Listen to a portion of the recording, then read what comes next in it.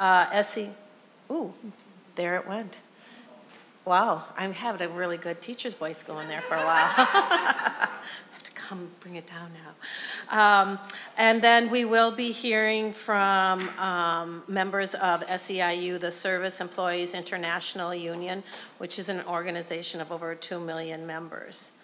So as I said, you have the contents of your packet at your seat, and then for the public, these materials will be posted online on our Education Finance website.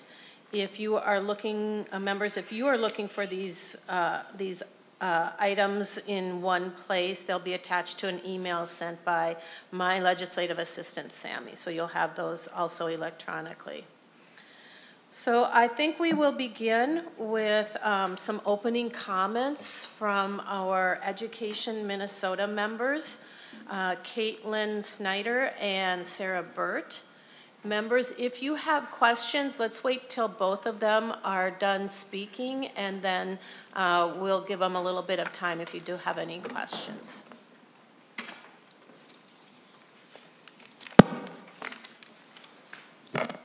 And is this, let's see, do you have any slides or anything, or are you just speaking today? Just speaking. Okay, Madam great. Chair.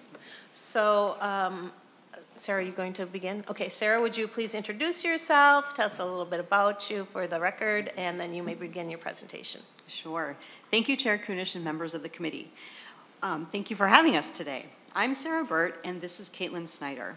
We are with Education Minnesota, and we are here to talk about the priorities that educators around the state are going to look to you to lead on. Our union of more than 85,000 educators, which includes pre-K to 12 teachers, education support professionals, school counselors, other licensed support staff, and higher education faculty, have been advocating for the following funding and policy changes for years. And we hope that you will seize the opportunity you have right now to invest in these classrooms. This morning you will be hearing directly from educators, but we wanted to quickly walk you through our legislative agenda, which you all should have in your packets. To be able to fully fund schools and fully support our Minnesota students and educators during an incredible time of need, Education Minnesota is proposing the following. We need to dedicate funding tied to inflation that will go directly to solving staffing shortages, reducing class sizes, and ensuring a fair wage and benefits for all school employees. We need to eliminate systemic racism in our schools, starting with addressing the achievement gap, getting rid of racial and cultural biases in standardized testing, offering a curriculum that reflects the diversity of our state, including ethnic studies, and recruiting and retaining BIPOC educators. We should reform the teacher pension system to make the profession more attractive to new educators, and for current teachers, provide a fair, high-quality benefit that permits access to a dignified retirement even before the age of 66. Fully fund services for all children, including E-12 students in special education and English language learners. Our teachers need increased prep time and due process time so they don't have to pick between their students and time with their families. We need to fund at least 16 hours of paid training for all paraprofessionals who work directly with students. Our educators need you to eliminate unnecessary policies and paperwork that suck up time during the school day. We look to you to support full-service community schools, which offer a range of services for students and their families, allowing those schools to serve as a hub for their community.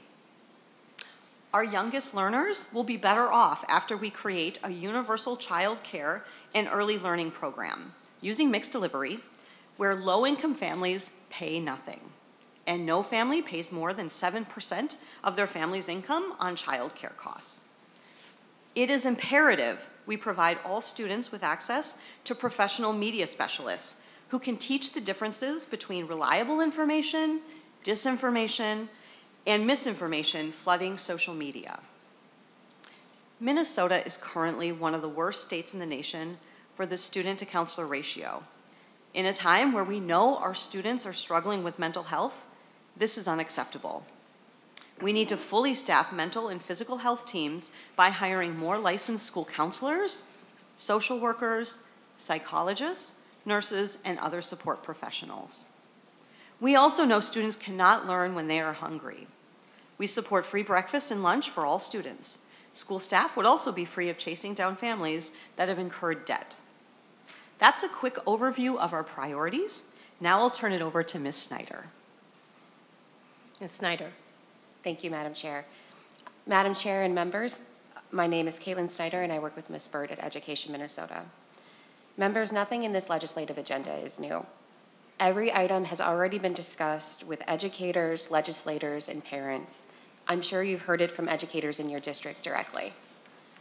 Education Minnesota supports full funding of education, and that funding needs to be directed towards the classroom. Many groups of administrators will tell you to add money for education into the formula with no strings attached. Just as trickle-down economics doesn't work, we have seen that increased school funding won't trickle down to the students and educators unless directed by the legislature. We have buildings with 4 assistant principals and not an ESP in every single classroom. We have education support professionals whose paychecks are negative. They make less than what they have to pay in for their health insurance, and so they owe the district money. We have incredible teachers who have spent years in the profession who make less than an entry-level salary in the private sector. We have schools with no social workers, no psychologists, no school counselors, and no school nurses. If we want our students to succeed, it starts with supporting our educators. Educators have experienced being underfunded for so many years that many have never had manageable class sizes or caseloads.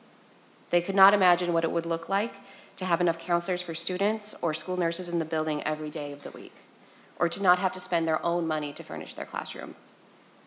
They can't even imagine being able to stay home when they're sick because there are subs available. We are asking for bold action to heal years of inaction. Despite years of underfunding, our educators have had an unwavering commitment to Minnesota students, but they are at a breaking point.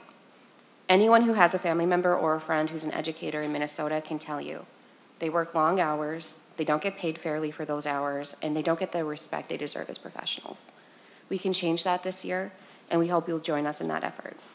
We are so excited to be here today with 8 educators who are able to step away from their own schools to share their experiences with you. I hope that their stories will help you get a glimpse into the needs that real Minnesota educators and students share. Thank you so much, Madam Chair, for allowing us to have time to share our priorities, and I will conclude my remarks. Thank you. Thank you, Ms. Snyder. Question, Senator Lucero. Thank you, Madam Chair. And this would be for either testifier, because I heard them both say the word fully fund. As we're considering the conversations this session, can you put a dollar amount on what fully fund equals? Madam Chair. Yes, Ms. Snyder, go ahead. Thank you, Madam Chair. Senator Lucero and other members of the committee, some of the stories that people are going to talk to you about today I think will illustrate what that problem looks like and what the challenges facing our classroom outside of full funding experience. But Education Minnesota has said on the record that we believe full funding would cost approximately $7 or $8 billion in additional funds. Senator? Thank you, Madam Chair. So then if the funding were to increase $7 or $8 billion, if that's what I heard correctly, and then that everything would be fully funded, and if it were tied to inflation, I think is what I heard the policy proposal, then that would be fully funded in perpetuity going forward. Is that my understanding? Ms. Snyder. Madam Chair and Senator Lucero, it's a bit of a philosophical question because the proposals that we're bringing forward are to address the issues that we're seeing in students right now, but we don't know if they're going to experience, fewer challenges, more challenges into the future, so we're just responding to what our members are seeing in the classroom at this moment. Thank you. Thank you. Any other questions? Yes, sir. Senator. Thank you, Madam Chair. I'll probably have a number of questions through the day. One of the things that and either one can answer this question. One of the things that you mentioned was eliminate unnecessary policies, and we hear that all the time. I've been a teacher for 20 years. I've been a special ed teacher for 15, so I know a lot of the special ed paperwork that needs to go away.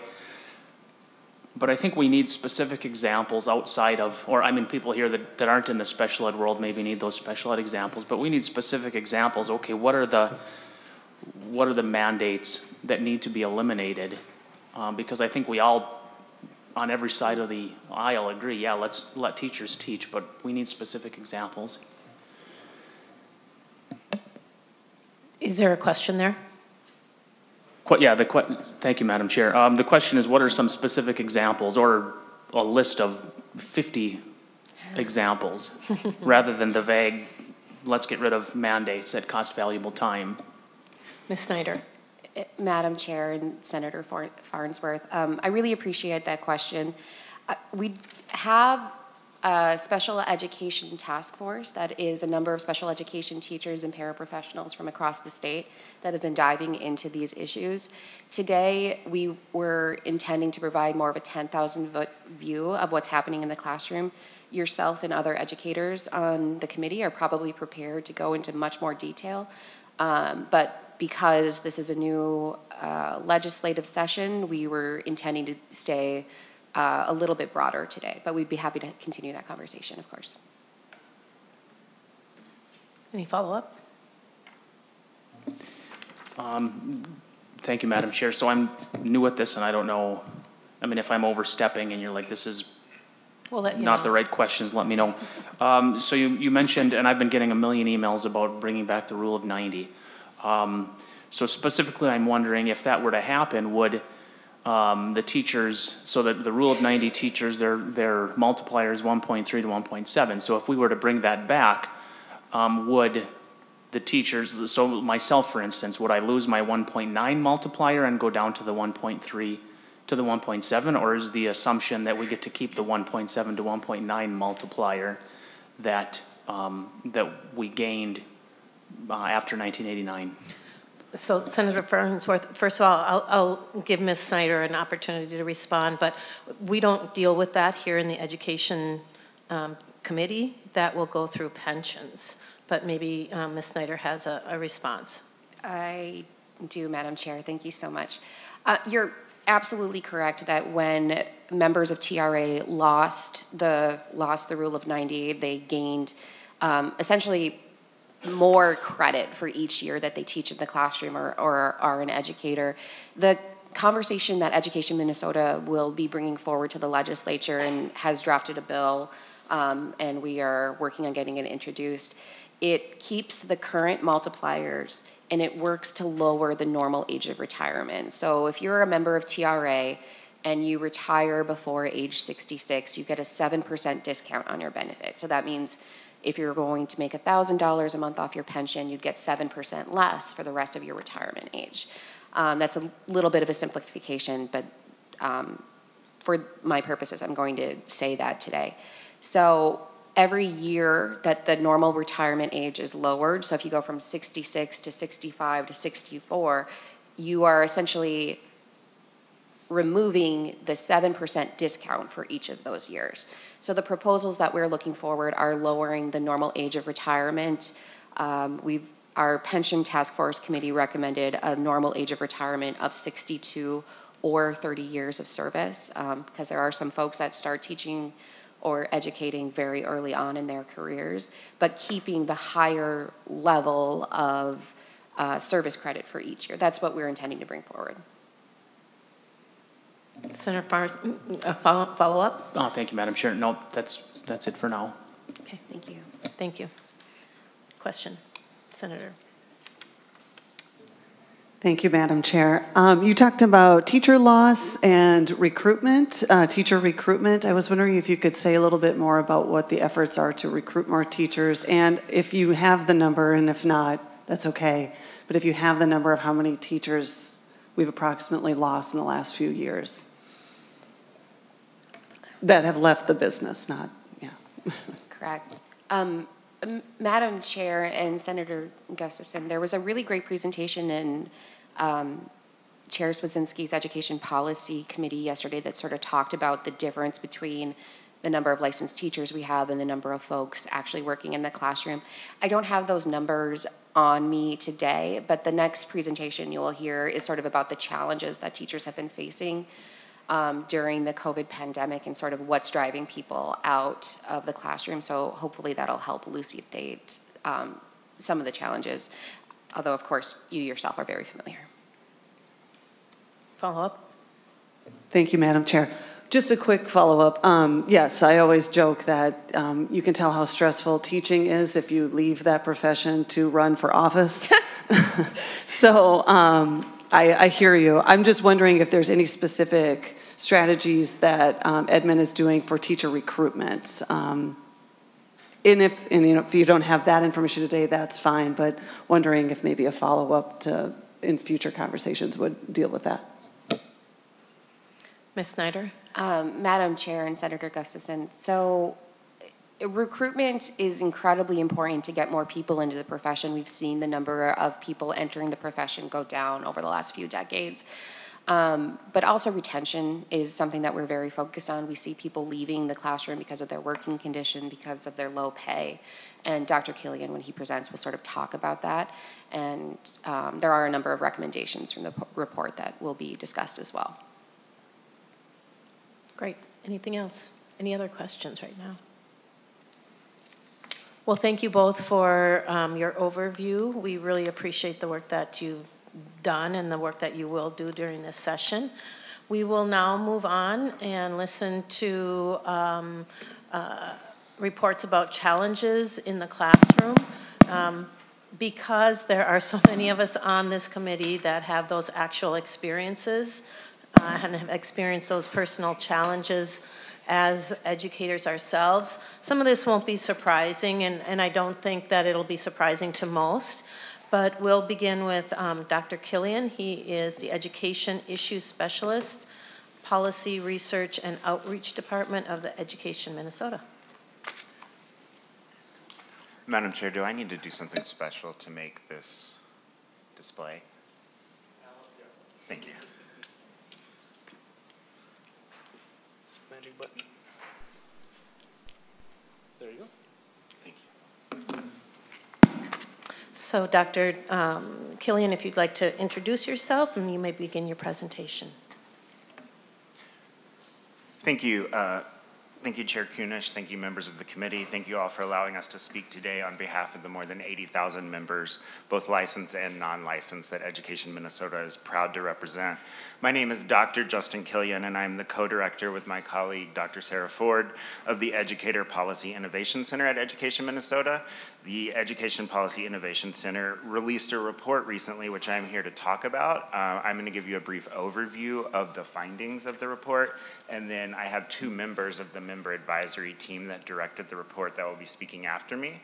They're both licensed educators, and they'll both be talking about their experiences in the classroom. I'd like to begin by just telling you briefly, because some of you are new to the committee and some of you maybe have heard of us and some of you have not, what EPIC is.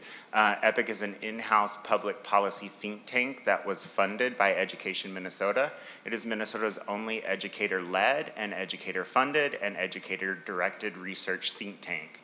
We created EPIC because we found that in many conversations, much like the conversation we're having today, licensed educators and paraprofessionals aren't in the room.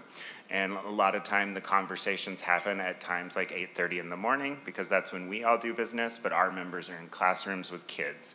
And so EPIC was a way for us to bind research and peer-reviewed academic studies with the real-lived experiences of our members and elevate those into these important policy discussions so that their voice is heard.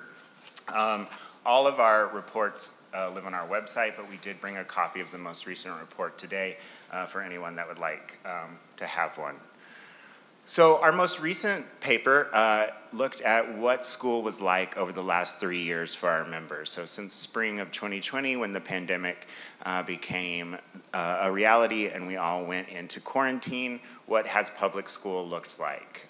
We had a 20-member advisory team advise this paper. They were our members, both licensed educators, support service personnel, ESPs. We had school nurses, school counselors, school social workers. We had representation from all regions of Minnesota, from the far northwest corner to the down in the southeast corner, and we had a wide diversity of racial and gender representation, as well as licensed educators working with all different age groups. This group of educators met multiple times, and they pored over a data set of 200 about 200 narrative responses that they received from our members. They went out into the field in their various regions and they conducted a qualitative analysis, and they asked our members 2 questions primarily. What was it like for the last 2.5 years? And what was it like for your students? And then they followed that question up with, if you could let lawmakers and decision makers and legislators know just one thing about what the last 2.5 years were like for you and your students, what would it be? I'm gonna let you know that I've been doing this work for a really long time, and I read through all of these narratives with our members. This is one of the hardest data sets I've ever had to analyze or read through, talking about teachers getting divorced, thinking about suicide, not eating, not sleeping, worrying about their students.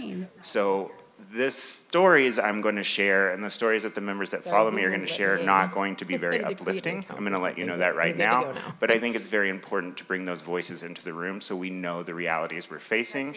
We're not just talking about formulas, we're talking about people, and we're talking about kids.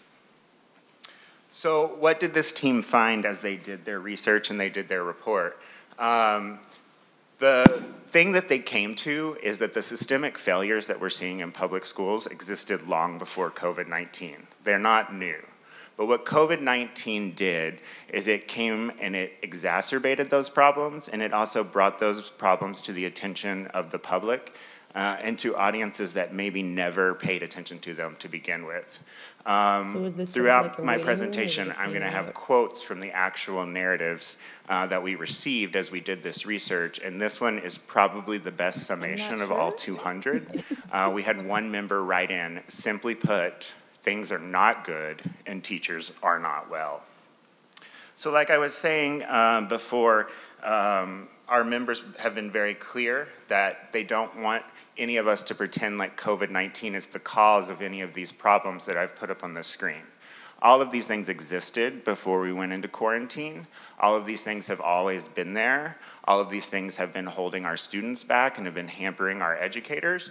But what COVID-19 functioned as is it was more of a spotlight or a flashlight that made it very real for the media and made it very real for parents and made it very real for audiences that maybe don't always pay as close attention to public education as those of us in this room.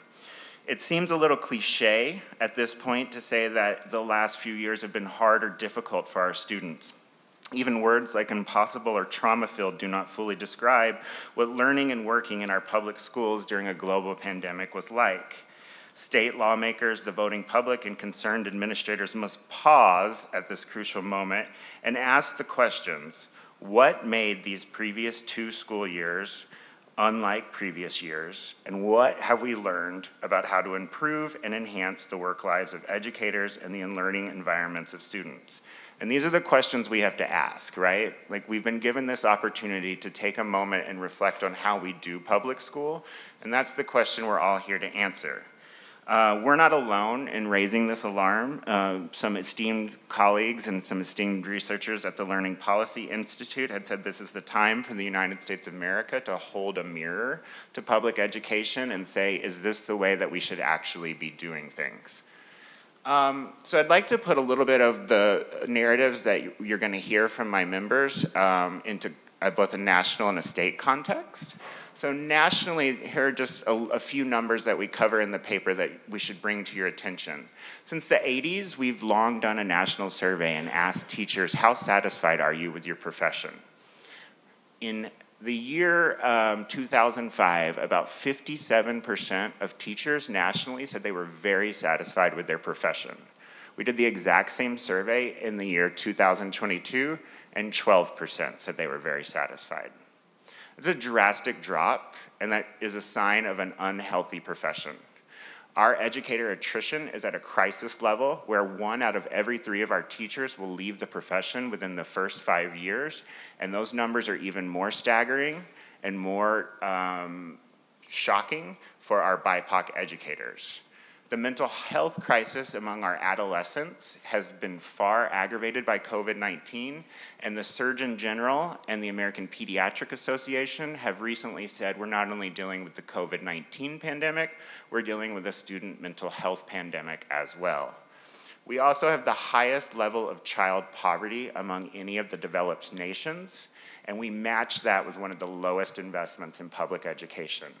And that hurts my feelings and should hurt everyone's feelings in this room, that as the richest nation on the planet, we allow children to live in poverty and we don't fund public education at the levels where we should. If we want to put this into a Minnesota context, Minnesota's public school system is not working for our BIPOC students. Our state reports some of the largest opportunity gaps in the achievement, in academic achievement, in student discipline, in graduation rates, and other measures of life outcome than any other state in the union. To answer the question about teacher recruitment and retention that came up earlier and what Education Minnesota is doing about recruitment, we're gonna give you some policies about recruitment. But the thing that we always like to remind people is that we don't have a recruitment problem. We have a retention problem. It takes about 63,000 licensed teachers to fully staff our Minnesota public schools.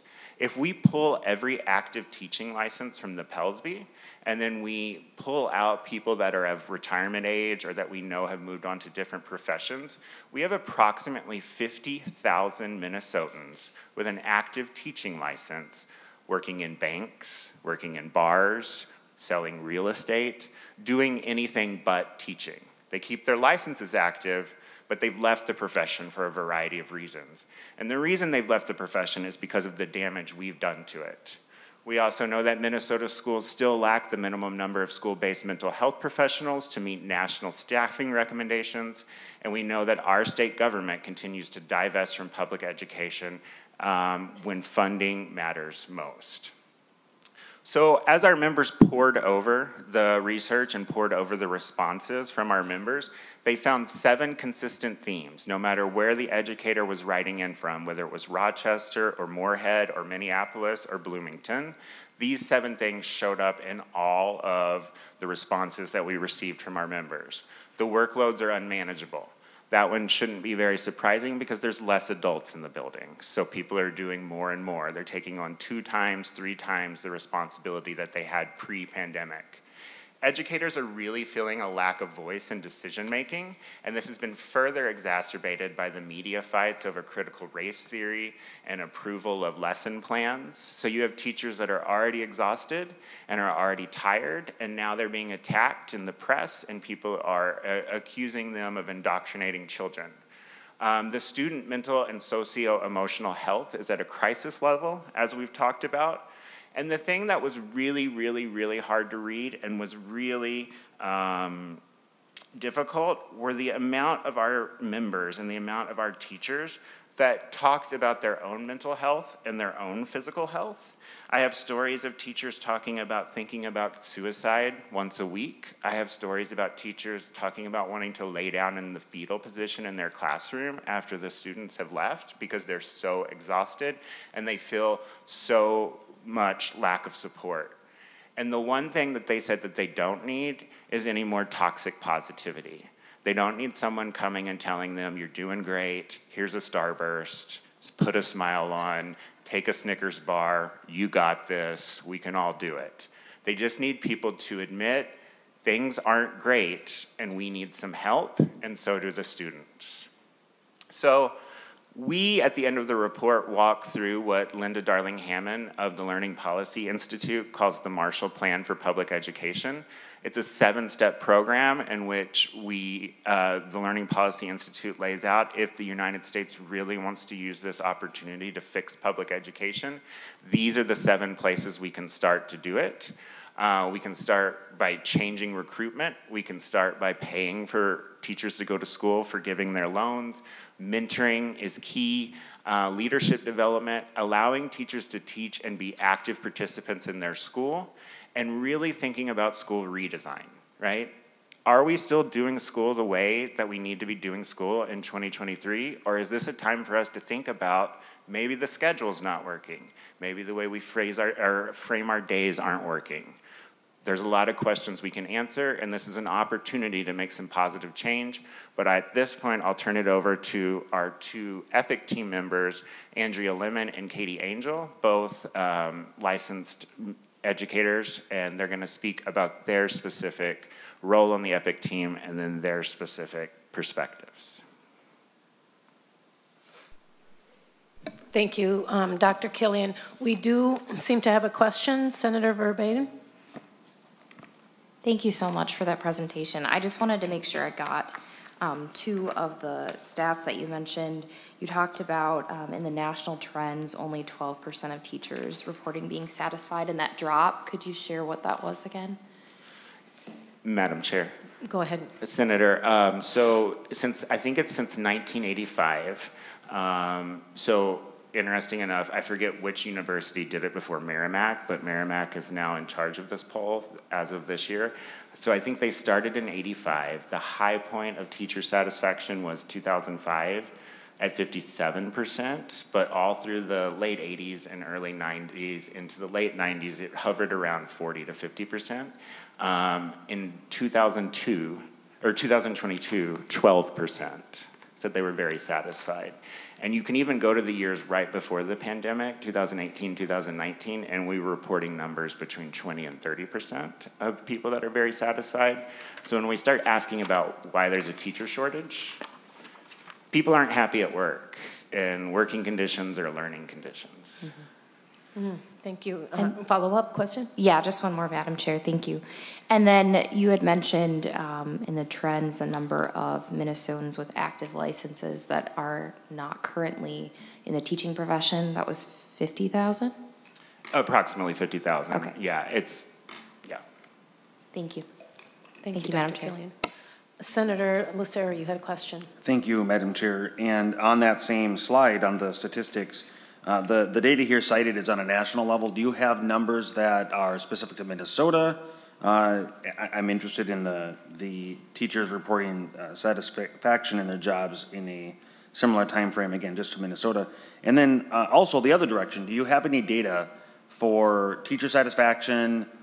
Because the pandemic obviously affected multiple countries and it affected multiple education systems, the job satisfaction that the impact might have had in other countries that are comparable to U.S. Dr. Killian. Madam Chair. We do have numbers on Minnesota, Senator Lucero. The University of Minnesota, in conjunction with the University of Wisconsin, at the Carey Institute, conducted a 1.5-year-long study of our members, and we do know the Minnesota data. It's all reported in the report. We break it out by chart, not only how satisfied they are, but what's making them unsatisfied, the specific problems, and so I would be happy to talk about that data in depth and drill down in that. As far as a global comparison is concerned, I don't have those numbers off the top of my head. There are some very bright individuals at Stanford that track that kind of information, and I would be happy to pull that information for you so that we could compare ourselves to, say, France or Great Britain, or, you know, everyone likes to compare us to Finland. We could find out how those teachers fared in the pandemic as compared to us. Thank you, Dr. Killian. Follow-up? Thank you, Madam Chair. Okay, so if you do have the numbers on Minnesota, then specifically the things I'm most important about, is there a reason you didn't include that, or do you know what the number is off the top of your head? I'm curious on that first bullet point, rather than national, since the data does exist, do you have it off the top of your head? You could just give it to us now. Dr. Killian. I'm not going to quote the exact, so the questions aren't asked exactly the same, right? So the way the national survey was asked is not exactly the same as the way the researchers at the University of Minnesota asked the question, so it wouldn't be an apples-to-apples comparison. What we do know is that around 30 to 40% of our teachers are reporting deep dissatisfaction, and that I think the staggering number of about 1 in 3 of our teachers currently working actively think about leaving their profession, which they hadn't been doing pre-pandemic. I don't have the entire Carey survey numbers memorized, but they are right here in the chart, and I'm happy to give it to you. The reason that I started with the national data is because of limited time in setting a context. Thank you, Dr. Killian. Follow-up? Anyone else? All right, so we have a couple of folks online that would like to share their experiences. Katie Angel, are you there?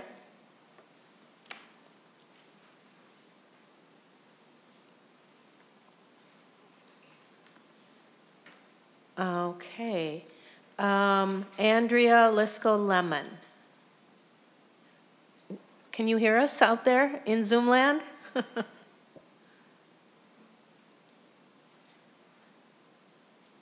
Katie, can you hear us? It looks like we're muted. There we go, unmuted. All right, Katie, can you hear us? Yes. Okay, wonderful. Welcome to the Education Finance Committee, the Senate Committee. Would you please state your name and where you're coming from, and then you may begin your testimony. Okay, my name is Katie Angel, and I am currently working as a preschool and ECFE teacher in Jordan Public School District in Jordan, Minnesota. You may begin. Thank you. Thank you for inviting me to speak today. I will be focusing on how the pandemic affected special education and early childhood in Minnesota and what issues it brought to the surface. During the 2019-2020 and 2020 to 2021 school years, I was working as a special education para at Aquila Elementary School in St. Louis Park. Before schools closed in March of 2020, I had been working with about 13 special education students on a daily basis. After schools closed, I only worked with one student for 1 hour a day for the rest of the school year. This was just one example of how the amount of students' required minutes were drastically reduced for special education students in the district. Minutes that these students are legally required to receive. In the fall of 2020, when schools reopened, St. Louis Park schools opened with a distance learning model and then transitioned to a hybrid model a few months later. Special education students and staff were allowed to be in person every day from the first day. All students, including SPED students, were given the choice to stick with distance learning for the remainder of the school year if their families preferred.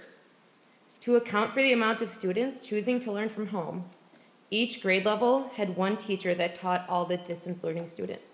This way, teachers were not teaching in person and distance learning at the same time. This did not happen for special education, however, even after it was requested. The special education teachers were responsible for all the students in their class, in person and at home. This meant the teachers had to do double the amount of planning, double the amount of teaching, and with zero extra time. The teachers struggled, the students struggled, and there wasn't enough time in the day for any of the students to receive the required amount of required minutes. One special education student who was supposed to get over 300 minutes a week was only receiving 90 minutes a week. When schools shut down again a few months later during another spike in COVID, special education teachers and students were still required to be in person every day with no additional support. And when the vaccine came out, the first doses went to the teachers who were the oldest in age and who had been working from home, not the teachers who had been teaching in person every single day from the beginning of the school year. To me, this highlights how special education is forgotten about and not valued. How are we as educators supposed to help the students with the most needs succeed if we are not valued or supported? One of those special education teachers I mentioned earlier quit teaching altogether and moved out of state because she was so completely overwhelmed. I myself found a different job because I felt unsupported and undercompensated in my role as a special education para. Paraprofessionals are the ones who are actually working with the students every day, the students who need extra help, yet they don't even get a half-hour paid lunch break. I now teach preschool and early childhood education. One change I noticed immediately being back in a preschool room was how far behind my students in the fall of 2021 were, compared to the students of the same age that I had taught before the pandemic. Not just academically speaking, but in areas like self-help skills, problem solving, and following one-step directions. My teaching team and I, like many other educators, have had to readjust our student goals to about a year behind where the Minnesota state standards say they should be. We are playing catch up and trying to get the students to progress even further because the kindergarten teachers still expect the students to come to kindergarten knowing certain skills. Preschool and early childhood teachers are overwhelmed and not supported as they should be. They are also not compensated the same as K-12 teachers. A lot of public school, preschool teachers in Minnesota are on different contracts than the elementary, middle, and high school teachers in the same district. In Jordan, we get paid hourly. We are not on salary. This means we do not get paid for the hours we miss on early release days, we do not get paid for snow days, and we do not get paid for any holidays. Even though we are all required to have a teaching license, to do assessments, hold parent-teacher conferences, and have every other responsibility that other contracted teachers have. If we are going to have successful students in Minnesota, we need to start with our youngest learners. We need to support all the teachers and paraprofessionals in our public schools. Thank you.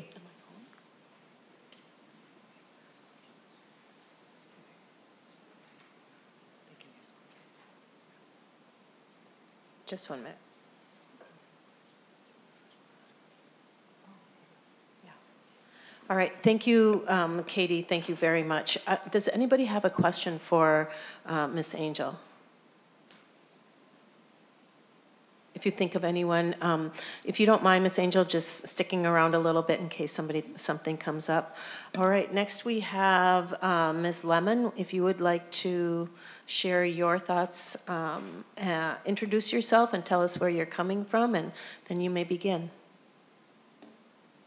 Hello, thank you for letting me participate today. My name is Andrea Lemon, and I'm a teacher. I'm in North St. Paul, Maplewood, Oakdale schools. I'm a care and treatment teacher at the hospital settings for adolescents with mental health and substance use disorder.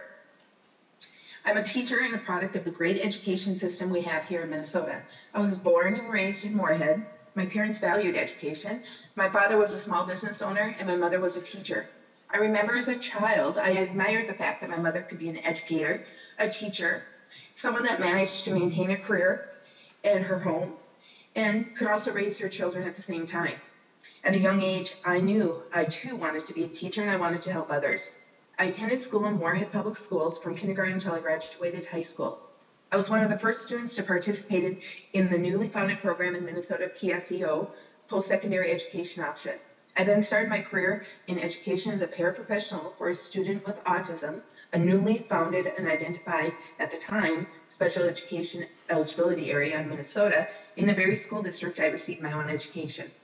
As I worked as a paraprofessional in Moorhead schools, I was furthering my education at Moorhead State University with a degree in elementary education. At the time, I could have attempted to get a job in Fargo schools, North Dakota, but at the time I chose the more appealing state of Minnesota. I wanted to stay in my home state. It was widely known that North Dakota was one of the lowest paying states when it came to the income of teachers. I was so proud to be a part of the education system in Minnesota. While I was attending my undergraduate program, I knew I was part of a very progressive, respected, and highly innovative state when it came to educating children. Upon completion of my education, I decided to further my education by attending a graduate special education program. And once done, I jumped at the chance to start one of the first self-contained special education classrooms for children with autism in St. Paul schools. I enjoyed working with these children and decided to further my career by helping more children with autism. I then began working for one of the larger intermediate school districts as an autism resource specialist. And I spent 17 years in that district educating children, assessing them to determine their needs and the best services to help them, and training other educators in the area of autism and how to de-escalate children when they were dysregulated.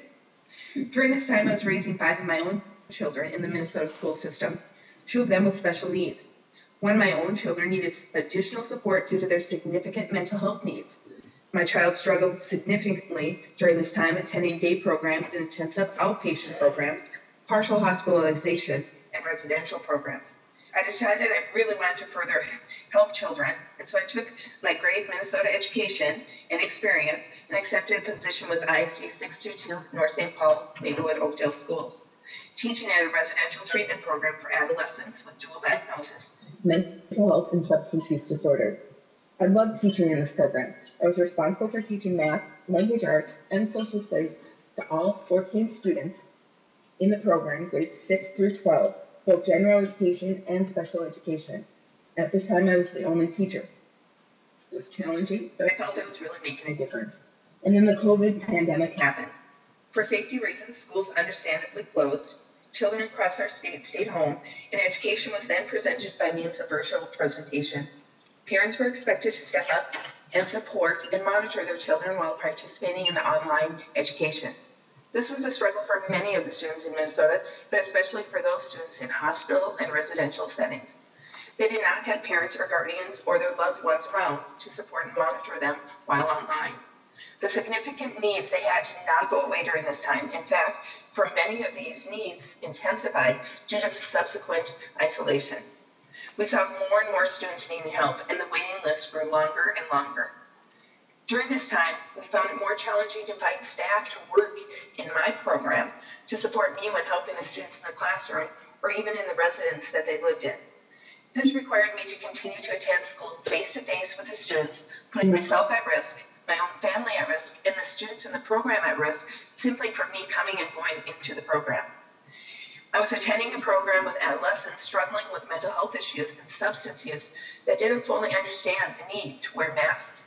And then I would go home to my own family, potentially exposing them, somewhat significantly compromised immune system. I was emotionally torn. This was my job and this was my family. Everyone needed me. These children were stopped from having visits with their own families if they wanted to continue to be in the residential programs. This was a very difficult situation for all involved. Throughout this challenging time, I found it very difficult to even take time to care for myself or take time off, as there was no one to fill my position as a sub. I share this all with you to illustrate the dedication I and all the teachers have for our students. But we are failing to recognize the ongoing and increased need for support our children have during this difficult time of transition. The majority of our students in Minnesota can attend schools, but there's a group of students that need more support than our own schools can offer. They need more support in terms of counseling, psychiatry, nursing services, and along with that, they are entitled to an education. But we do not have enough of these programs to support these students. Right now, at just my program alone, we have over a 3-week waiting list to help these children. Teachers, like myself, want to meet the needs of all our students. And teachers all across the state are going to be looking to the legislature to fully fund the recruitment and retention programs necessary to deliver the highest quality education to all students in Minnesota. Thank you for your time. Thank you, Ms. Liska-Lemon. I really appreciate the work that you've done over this time of really great challenges. And it's just, everything has been so exacerbated in the fact that that you have taken such hard work and taken it to heart. We really do appreciate the work that you do. Is there anyone that has a question for Ms. Liska-Lemon? Well, I thank both of you for Zooming in this morning and helping us work some of the kinks out of our Zoom testimony. But we do appreciate hearing your voice. It's really important we hear the voices of the teachers and our students through those voices. So thank you very much, and we wish you all the best for the rest of your school year. If you have to get off, go ahead. If anybody has a question, we might call you up later. But if you need to get on with your day, thank you so much. So next we're going to hear a little bit about special education, due process, and the cross-subsidy. Oh, excuse me, yes. Chair Kunish, I just wanted to say I flagged all the data that Senator Lucero was asking about in this report for him, so I was just going to leave this here for him to pick up because he was curious about the Minnesota-specific data. Thank you, Dr. Killian, and perhaps you would maybe be able to share that electronically with my assistant, and then we can put that information out to the entire Absolutely. Thank you. All right. So next we have Jasmine Myers. I believe you're coming in from Zoom as well. Jasmine, would you introduce yourself? Tell us what your role is, and then you may begin your testimony. Good morning, everyone. My name is Jasmine Myers. I am a special education resource teacher with 9+ years of experience as a K-12 Tier 3 emotional behavior disorder teacher. I was a former applied behavioral analysis therapist with a Master's of Arts in Teaching and a Bachelor's of Arts from Hamline University. Can I begin? Yes, please do. Thank you. I am testifying here today to provide information about the challenges facing our students and educators in special education programs and how the committee can address these challenges. As a special education teacher, I am committed to preparing every student with or without a disability for the opportunity to succeed. I devote 5 out of 6 hours each school day to provide services to federal setting 1, 2, and 3 students with various disabilities. That means the students spend some or most of their time in a general education classroom. I plan, I execute individualized education programs, those are IEPs, in small groups or co-teaching, depending on the student's service needs. This is a complex process. Of course, it's individualizing education. It's very fluid, but it can be clotted like the arteries of a heart. To alleviate this pressure, my district allows for 50 minutes per day for preparation and an additional 18 hours per year for due process time. The preparation time is the same for a general and special education teacher, but the additional due process hours, those are unique. Not all districts practice the same standards of due process practices and compensation and benefits. The expectation from the Individuals with Disabilities Act is clear in its obligation to due process that ensures students with disabilities are provided with a free and appropriate public education that is tailored to their individual needs. This legislation promotes appropriate education, which of course takes time. Time to prep, time to meet with parents, time to do observations, time to consult, time to draft and finalize those individualized plans. Every single educational professional spends countless hours during the school day, before school, after school, on the weekends, and even over holidays to complete due process paperwork because legislation requires that paperwork to be completed within a time frame. Due process time and indirect time are documented without accountability. Special education teachers like myself are left overwhelmed with the dual responsibility as a service provider and a case manager during what we all know to be a national teacher shortage. What type of future do we see for our students if this cycle continues? In my future, I am reaching for education legislation that thrives on diplomacy, fair treatment, and resources for all educational staff. As you start to craft a budget, I urge you to consider the needs of students and the educators in special education. Our students deserve to have their needs met in the least restrictive environment. And our special education teachers deserve time in their regular scheduled day to meet those needs. Teachers should not have to choose between their students and their own families. We can do better. And I urge you to fully fund special education and due process requirements. Thank you. Thank you, Ms. Myers. I'm inspired by the work that you do.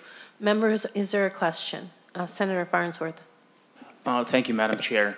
So I'm going to have a number of questions, so I'll apologize in advance. I'll lump the first 2 questions together. Just curious how many students you have on your caseload, and if you could give us an example or even an exhaustive list, if you have it, of paperwork that you would love to get rid of within the special ed world. Ms. Myers.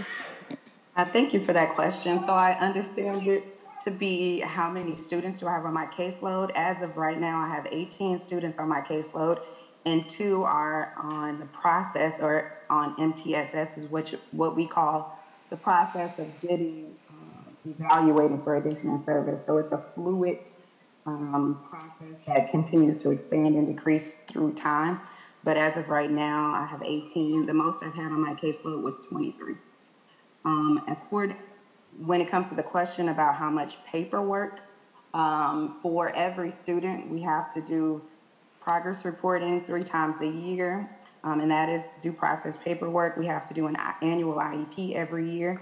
That's paperwork. We have to do If there is a restrictive procedure, we have to document that. There are meetings that go along with that with additional documentation. Almost every step of the way, there's some sort of documentation that has to be filed. So depending on the student's level of service, it can be a large amount of paperwork or a small amount, but there's multiple documents for every student who they are all knocking at my door. Ms. Myers, can you continue, or do you need to get back to your classroom? I can continue for a few minutes. They're eating breakfast, but they like to say good morning. Okay, thank you. Follow up, Senator Farnsworth? Yes, thank you, Madam Chair. So if you would, so you mentioned the paperwork that you do. Again, we're looking for examples of specific paperwork you'd like to get rid of that you know, at least in your opinion, are, you know, maybe pointless. You know, for example, I would suggest getting rid of objectives in an IEP. You also mentioned the 2 students that are in the process of testing, which leads to one of my other questions. What type of intervention system do you have pre-special ed in your district? And again, asking a lot of opinion stuff, do you find that it's successful in what it's supposed to do? Ms. Myers? Thank you for those questions. So what paperwork would I get rid of in my own opinion? I would definitely get rid of some of the sections within the IEP that is redundant. There are multiple sections that ask for present levels, and it's in every single section, so it repeats itself multiple times. There are sections in the IEP for support services and services. It's just like a double up. So those sections I would get rid of, but I'd also strongly urge anyone to communicate with parents and other members of the IEP team just to clarify which pieces are the most valid for all the individuals involved in the IEP meeting process, because I am just one of many team members. Families are also a part of the process, and the student, depending on their age as well. To answer the question about the process in my school district currently, to become a student with services, well, we have a system called MTSS, which is an intervention system, and we have staff called behavior intervention specialists who design individualized intervention plans for behaviors and academic behaviors. And we have an academic behavior intervention team as well that provides services. So they have to have at least 6 weeks of data to show that there is no success with that intervention before the student can begin the discussion on whether or not a special education evaluation is appropriate. Thank you, Ms. Myers. Any follow-up, Senator? Yes, thank you, Madam Chair. If you'll indulge me for one more question. And so I have an EBD license. I'm an EBD teacher. And so part of the reason for my questions is I think there's a lot of people that don't necessarily understand what special ed teachers go through. So I guess my last question is sort of a broad one, sort of explaining, you know, describing your day. We know you have a ton of paperwork. You have 18, you've had as high as 23 kids on your caseload, which is at least 5 above best practice. Are you doing direct instruction in addition to the behavior stuff? Like, do you pull, you know, a kid out for math or for English? Because I think that sort of gets to the heart of what a special ed teacher does. You're not just doing social studies, you know, one lesson, you know, to a group, and then the next group you do another lesson. You might be doing individual lessons for individual kids. So this will be my last question. But if you could just describe your day so that folks here get an idea of what a special ed teacher goes through. Oh, yes. Thank you for that question. And I'm happy to hear that you're also an EBD teacher. Okay, so my day is 5 hours of 10 small groups that range from different core curriculums. So I have a reading instruction, I teach math instruction, I teach social skills instruction, and it's all tailored to the individual students within that group's specific needs. Same with the other teachers within my building. So that means we get curriculum that we have to modify to meet the students' individual needs, which takes a lot of prep and planning because we can't just take the curriculum at face value. So everything has to be modified or adjusted based on the information we receive from an evaluation and the information we gather during IEP meetings. So it's the day is very fluid with a lot of small groups. As of right now, I am not co-teaching, so I pull small groups of between 2 to 6 students in a small room for direct instruction, and then they return to class, and then I begin another group right after. So it's just back-to-back groups. The only breaks I have are for lunch and for my prep, and a lot of those times involve students because there may be a behavioral concern that might happen during my lunch or during my prep time. So I also voluntarily, voluntold, put that time out there to support my students when they need it. Thank you, Ms. Meyer. Any other questions? Oh, Senator Wicklund, or excuse me, Westland. All the W's look alike. Madam Chair, and thank you so much for your testimony today. It seems to me, if I'm understanding correctly, and perhaps you can enlighten me on this, is part of the problem may be redundancy in paperwork, but it seems that what is onerous is your caseload, and that what we really need are more special education teachers to spread the work out so that the necessary paperwork can be completed in an appropriate way. What is your special ed staffing at your location, and are you short of staff right now? That is a very good question. So currently we have 4 teachers on contract and 1 teacher that is not on contract. We were short that 1 teacher for a very long time, and that's why we had to go with a teacher who was like outsourced through an agency. Another issue is with paraprofessionals, because with IEPs, some students have paraprofessional support, and that is always an empty position within our school. And if any of us need to take a day off or have to do due process during the school day, there really isn't any special education substitutes. So most of the time what we get is substitutes who are general education teachers who don't have the training in special education, which then interrupts services, obviously because they're not getting service from a service provider, but just another licensed teacher. Within our district, there, I think, are a few open positions in special ed. And if we were to go exactly by what each individual student's IEP is asking for, every school in every district would be short-staffed because there's so much need documented that is not being expressed as far as staffing. Thank you, Ms. Myers. Follow up at all? No, thank you. I have just one quick question. How does it work for standardized testing when the time comes for MCAs or any of the other developmental testings? How does that affect your job and your classroom of students? That's a really good question. I have been a high school teacher and an elementary school teacher, so standardized testing is very important to me. It reflects what the school is doing and the progress of the student. So what it looks like for us is we do testing accommodations, so we're all able to be, what's the word for it? We're all able to proctor any of those exams, but we also are responsible for providing those testing accommodation spaces and extended time. So what that looks like for me in real time is if today was an MCA testing day, I would have no other groups.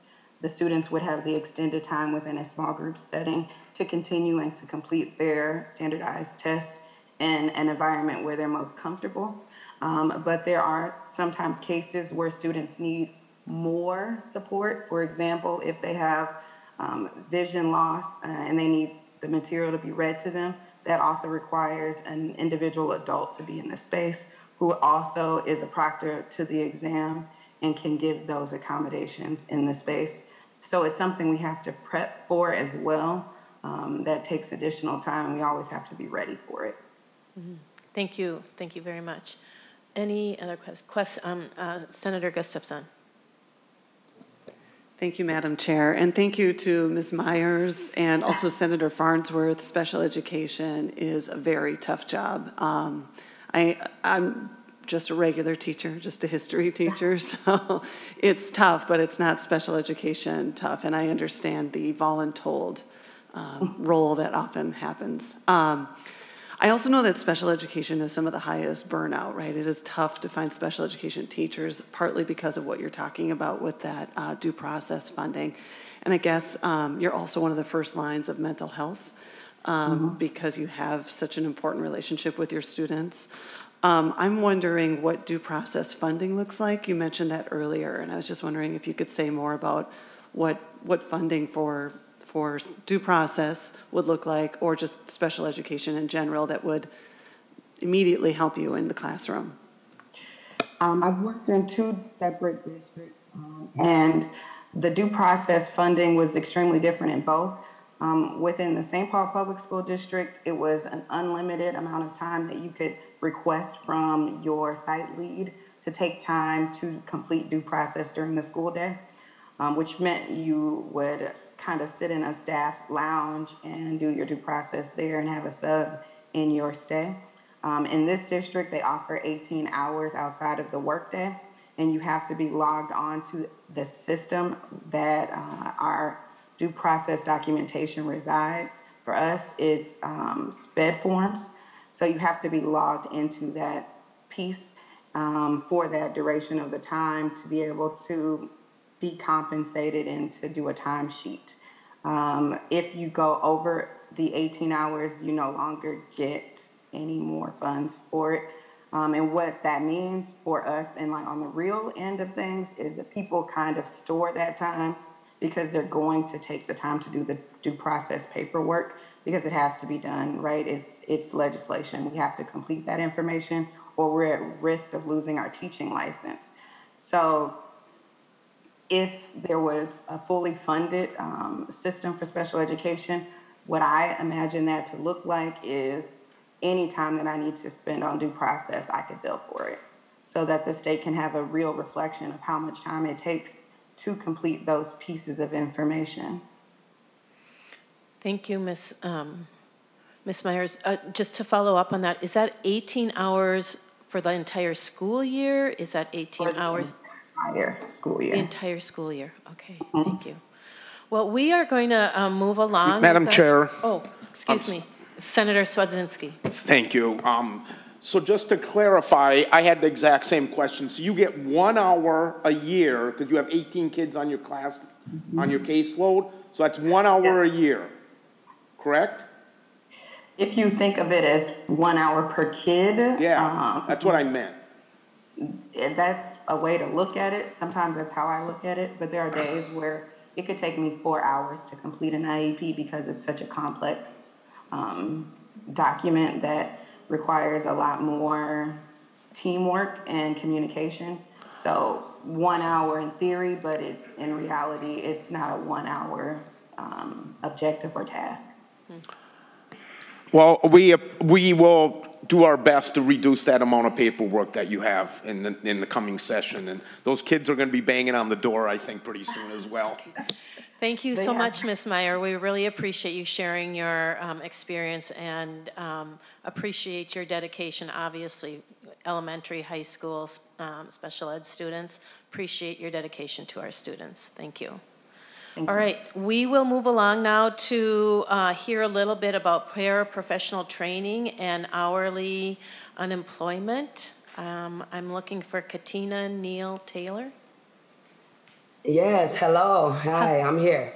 Thank you for joining us. Would you just state your name and where you're coming from for the record, and then you may begin your testimony. Thank you. Hello, all. Thank you for giving me this time to speak. My name is Katina Taylor. I am an educator, wife, mother, caregiver, and community member. I've been an educational support professional with Minneapolis Public Schools for 24 years and counting. I am currently serving as the ESP president of MFT 59. Educational support professionals are the glue that keeps schools together. We are the first ones to greet students in the morning and often the last adults they see before going home.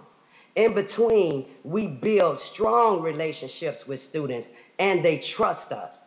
We work in the classrooms assisting teachers. We work with small groups of students, providing individualized support. We are on the playground, regardless of the weather. We are in the lunchrooms, the office, the media center, in the hallways, and out at bus duty. Teachers can't do their work without support staff. Many ESPs currently make less than a living wage and lack access to affordable health care and insurance. The legislature has the resources to right this wrong for these essential workers.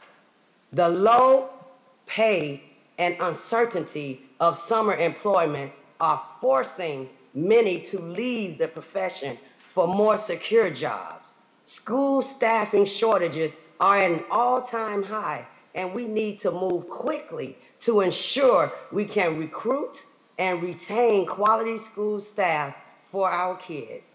The legislature has the resources to help stop the exodus of talent in the field and has the ability to ensure access to unemployment insurance for all ESPs. These critical educators that are disproportionately women and people of color. Though the importance of our work is apparent, thousands of ESPs don't have enough left in their paychecks after paying for health care, paying for a week's worth of groceries, much less child care. The legislature has the resources to help change this and could require at least a $25 minimum wage for all educational support professionals. To further set ESP workers up for success, the legislature should fund at least 16 hours of paid training for all workers. Better training will ensure we can keep more of these workers in this essential role in our classrooms. Without a doubt, we are the glue that holds schools together while helping students see themselves at school. Thank you all for listening, and I'm wishing you all a great rest of your day. Thank you, Ms. Taylor. We really appreciate the words that you're telling us. I myself have been a teacher for 25 years. There's a number of us here on the committee that have worked in schools, and we recognize when you say that you are the glue that holds the school together, it is absolutely true. Members, do you have any questions? Oh, we have one question, Senator Westland. Madam Chair and Ms. Taylor, thank you so much for being with us today. Do you have an idea of how many ESP positions are unfilled currently in your district? Yes, I say about 350 positions are open right now. My goodness. Thank you. And Senator Farnsworth, question. Thank you, Madam Chair. Ms. Taylor, I see in our agenda that you are the ESP chapter president. Is that correct? Yes, sir. And so I assume then you would be responsible for negotiating contracts with the, okay, so I guess my question is, you mentioned the $25 minimum wage. What has been the response in negotiations with the school district with a request like that? Ms. Taylor. Thank you so much for that question. I am the newly elected ESP president, and I will be working with our district to, get up to a $25 minimum wage. Right now, negotiations have been tough, as you already know what we've been through last spring. Hopefully, this legislature can fully fund public schools, and we won't have to hear the district says there's no money. That's been a big deal. If you guys could fully fund schools, I'm sure that we won't hear the problems of there's no money to get us at $25 an hour. Starting. Thank you. Follow up? Well, we thank you again. Appreciate the work that you do, not just for our students, but also for your union sisters and brothers, and wish you a good rest of the day. Thank you. Thank you so much. I think we will now listen and learn a little bit about our full-service community schools, the programming and the funding. Is Maureen Morrow here? I think she will be zooming in. I am. I'm sorry, pardon? I'm right here. There she is. If you would like to state your name for the record, let us know where you are, and then you may begin your testimony. Madam Chair, my name is Maureen Morrow, a high school Spanish teacher in Deer River, Minnesota.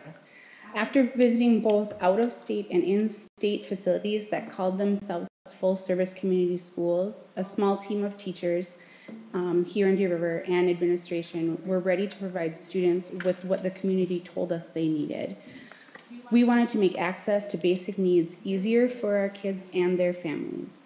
For most people, it sounds simple to figure out how to get a job, how to get food to your family, how to make sure your child's teeth are taken care of, or get their eyes examined to see if they have glasses. If you are a person without access to private or public transportation, that is just one of the many obstacles that prevent a parent or guardian from being able to support a family and or children with basic needs.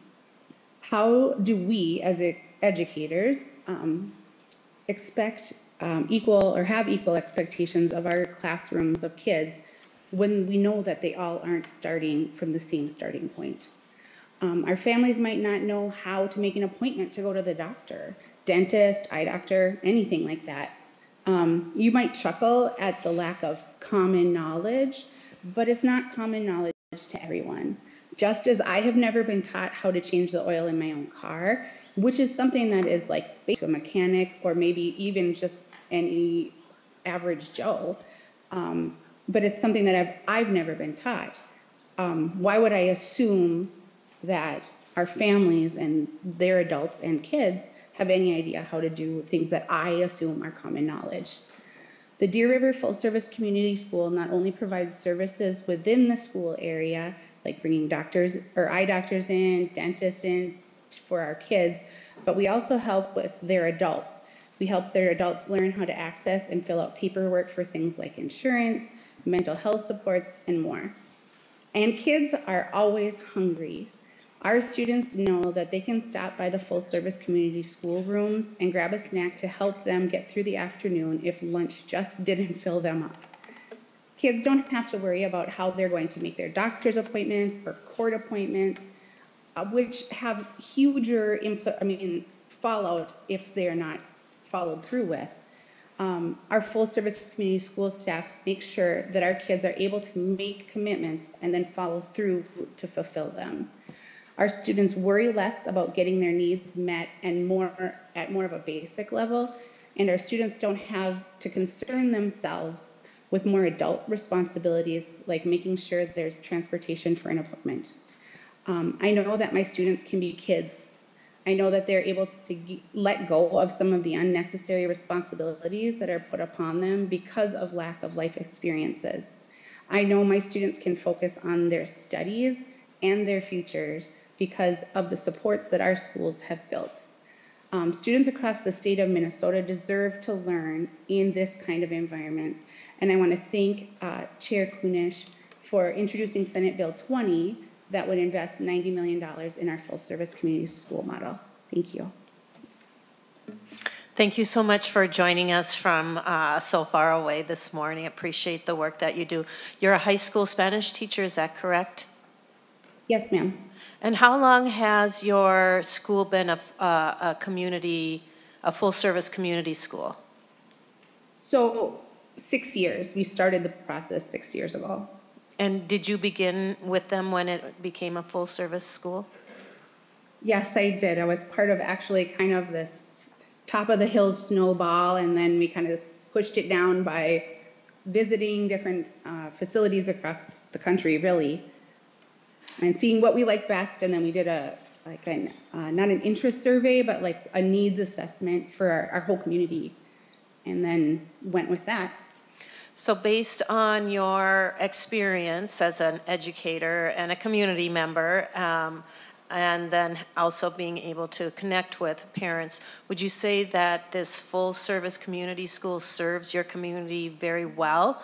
Would you ever go back to, the non-community school model? Never.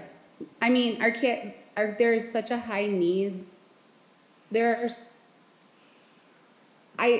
is the thing, is like it's amazing to me, it's that common knowledge factor that you think that everybody knows how to do everything you know how to do. And if those life experiences have never been like available to somebody, they don't know how to do what I know how to do. So they don't know how to call the doctor. They don't know how to go to the food shelf. They don't have a car to go to the food shelf. I mean, it's easy to say, go get a job or go shopping, but if you don't have a way to get to your job, or if you don't have the right clothes to, you would be presentable at a job interview, like those kind of things are what our full service community schools does for our people. In not just the adults in our kids' lives, but like our adult students too. We help them get jobs and we do internships with them. And I mean, we just help them experience more than they could if they were on their own. Thank you. Thank you very much. Do you have Ms. Hran there with you, your full service coordinator? Yep. Would you Yes. like to state your name and tell us where you are, and then maybe share a little bit about what you would like to tell us today? Go ahead. Sorry. Good morning, Madam Kunish and community members. Thank you for allowing me the opportunity to speak with you about full service community schools. My name is Deanna Roan. I'm from Deer River. We're about 200 miles north of the Twin Cities. I am the full service community school coordinator for King Elementary School. I've been in my position for 4 years. We are a small rural district who began implementing the full service community school strategy about 6 years ago. Over the past several years, the barriers that impact our students have been magnified due to COVID and all of the things that have been going on in our world. Our students and families face barriers each day. These barriers include food insecurity, inadequate housing, lack of access to medical, dental, vision, mental health services, to name a few. The goal of a full-service community school is to reduce and remove those barriers so that students will be ready to learn. In Deer River, we are beginning to see the results of our supports. Our students and families know that they can reach out for help. In the past month, we have taken 20 students to the eye doctor. We have a partnership with an eye doctor in a neighboring community, and he blocks off a morning once a month so that we can bring our students over to him. They go through the process. If they need glasses, we have a grant that we are able to purchase those glasses with. So anecdotally, we have 20 students in our elementary school who are now wearing glasses that were not wearing glasses at the beginning of the year. If it wasn't for the full service school, we would not have the ability to do this for our families. Currently, schools are struggling to meet the needs of their students due to so many different factors, lack of funding being one of them.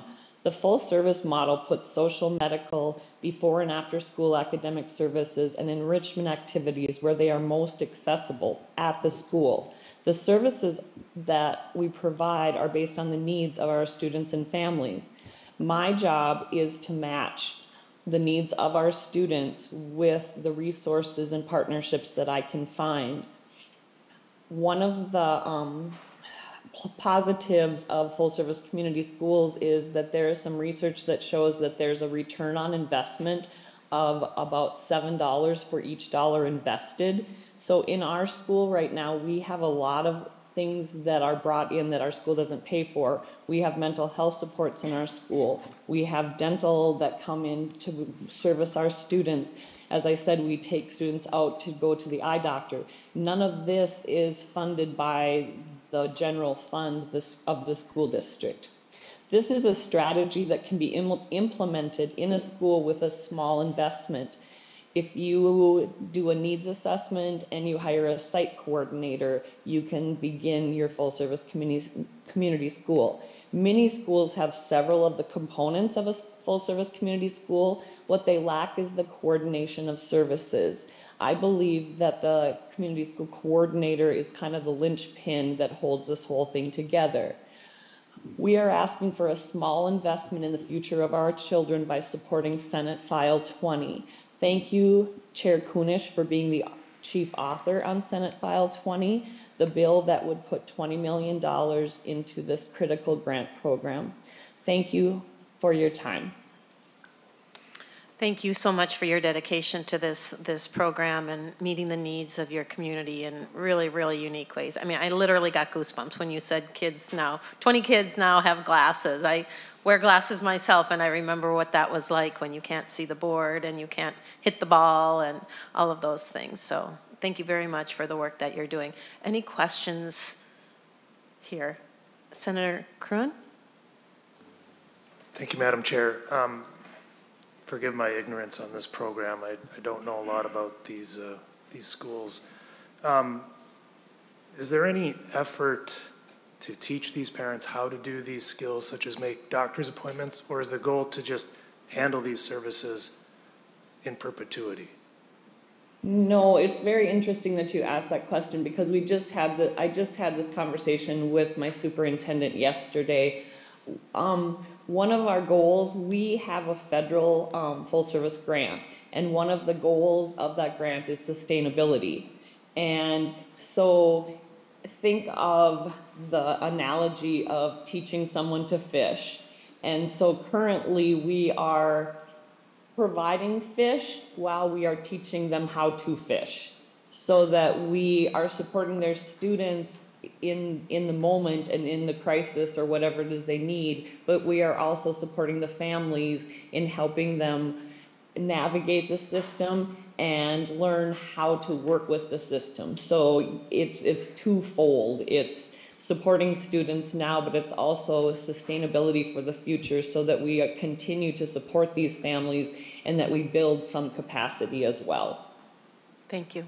And follow-up? Yes, one follow-up, Madam Chair, thank you. You mentioned an example about taking 20 students to the eye doctor. I'm just wondering if you could explain that a little more. Who are these kids? Is it for all kids or just certain kids?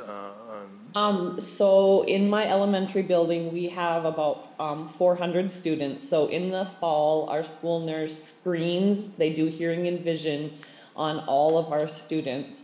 After that, our full service team meets with the nurse. We create a list of students that failed their vision screening. We then reach out to the parents with a referral. If they are able to do the referral on their own, then that's the process that happens. They take their child to the eye doctor, their child comes back and they have glasses. If it's a family that lacks transportation, medical insurance, can't get their child to the doctor during the school day, then the next step is to have them fill out the paperwork. We have an eye doctor in a neighboring community that schedules. We fill out the paperwork. We provide the transportation to the eye doctor. If there's insurance, the insurance pays. If not, we have a grant that pays for un- and underinsured. Then if there's glasses that are needed, the same process happens. If there's insurance, the insurance will pay for it. If not, then we have some funders in place that will pay for it. So basically, we start out with the expectation that your child needs to go and have an eye exam, sending home all the referral paperwork, and then we go from there looking for students and families that need support to continue the process to actually get the eyeglasses. Thank you. One more question, Senator Farnsworth. Oh, thank you, Madam Chair. I'm just wondering, and you may not be able to answer this because the COVID shutdown sort of threw everything into disarray, but I'm wondering, do you have data for the students that have been actively involved in this program? Do you have data on improved academic performance or improved behavioral outcomes, again, for the students that have been directly impacted by this program? Yes, we do. Deer River schools are very data-driven. We have data meetings, we gather data, we look at it, and in our interventions are based on that. And so yes, we do. We can go through and look over the past several years, looking at families that we have supported, that we have helped in some manner, whether it's eyeglasses or mental health referrals. And we are seeing increases in our academic data, as well as our attendance data, which I'm sure you're aware during COVID, attendance kind of got a little messy with, and so getting our kids back on track. So we are beginning to see data that shows that our students are being more successful in school with the supports. Thank you so much. Thank you for the work that you're doing for your community as well. Thank you. All right, next we will hear from Sarah McKeever around early childhood. If you would like to state your name, and you may begin your testimony. Thank you, Madam Chair. Good morning to all of you, and thank you for the hard work that you all do on behalf of the people of the state of Minnesota. And thank you for giving me the opportunity to talk to you today about early childhood. I am a parent educator in early childhood family education in St. Cloud, and some of you might fondly know that program as ECFE if you happen to attend with your young children like I did. This is a subject that's near and dear to my heart, so I am excited to talk to you a little bit about Minnesota's nearly 50-year-old early childhood family education program, which is unique in the United States, if you weren't aware. I personally graduated from the College of St. Benedict in 1997, and I taught kindergarten for 7 years. At that point, it became clear to me that children's groundwork for their educational success was already laid. And current brain research tells us that those first 5 years are instrumental in a child's development. When I took my own 2 children to ECFE classes, we have parent-child classes, and there's a parent educator who, facilitates parent discussion and helps you get to deal with any struggles that you're dealing with, and you meet other parents who are going through similar struggles, while your children are playing in a high-quality, learning-rich environment with a highly qualified early childhood teacher. This is just a really unique and wonderful experience for everyone. So it inspired me to go to the St. Cloud State University Parent Education Program. It's a 5th-year licensure program, and all of our parent educators in the state of Minnesota are highly qualified licensed teachers. Our early childhood teachers in ECFE hold a 4-year degree in early childhood development, and they demonstrate a deep understanding of young children and what they need to reach their potential. As a field, we've learned an incredible amount about brain development in recent years.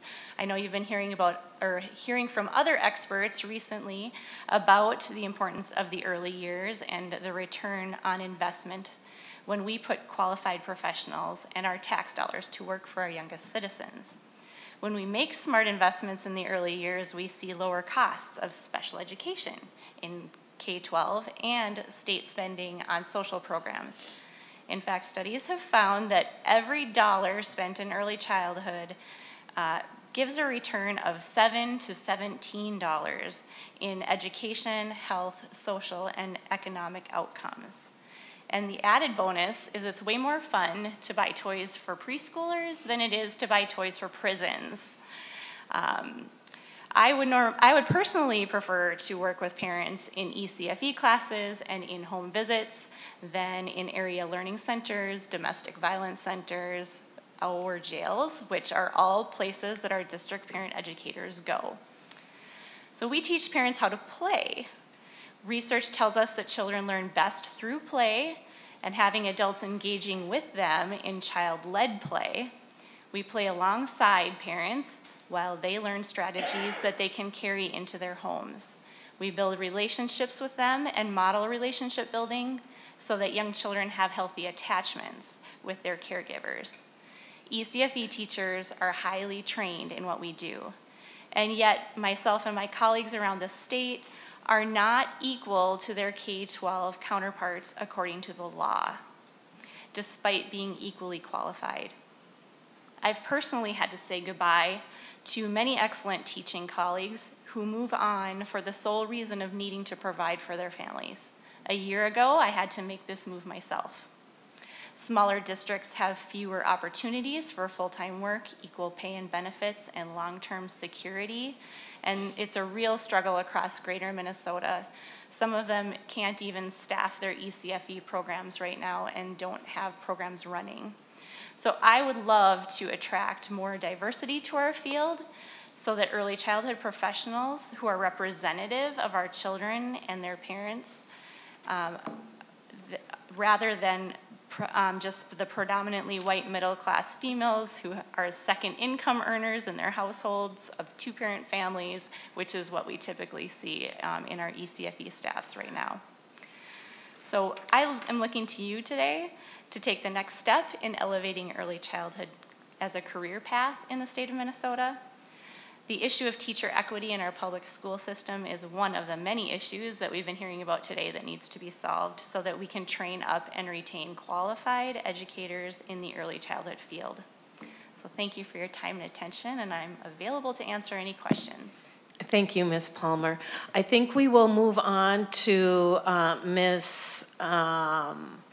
Hajdukovic. Hajdukovic. Yes.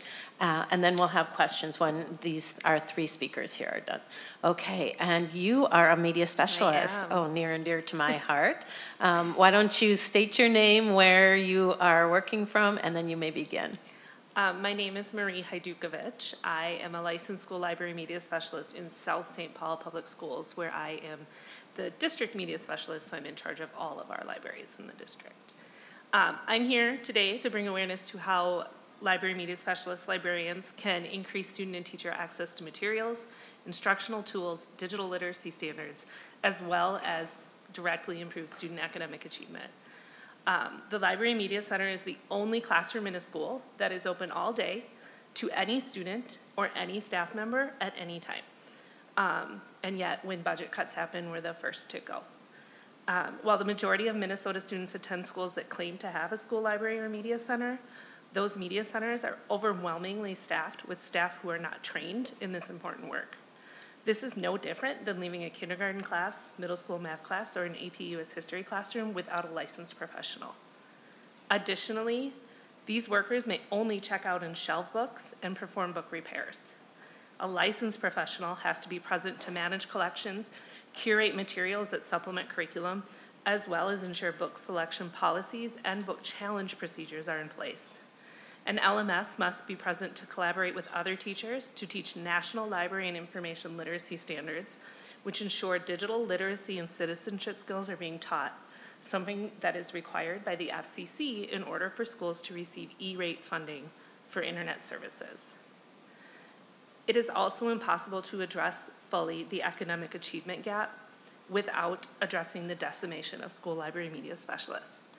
It is impossible to create citizens capable of conducting credible research, identifying propaganda, and knowing the difference between mis- and disinformation without library media specialists.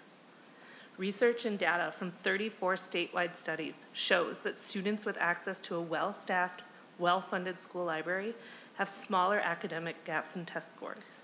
This research also shows that library media specialists are the key when it comes to critical thinking, analysis of information, and becoming lifelong readers. It is clear that students not only need libraries, but library media specialists.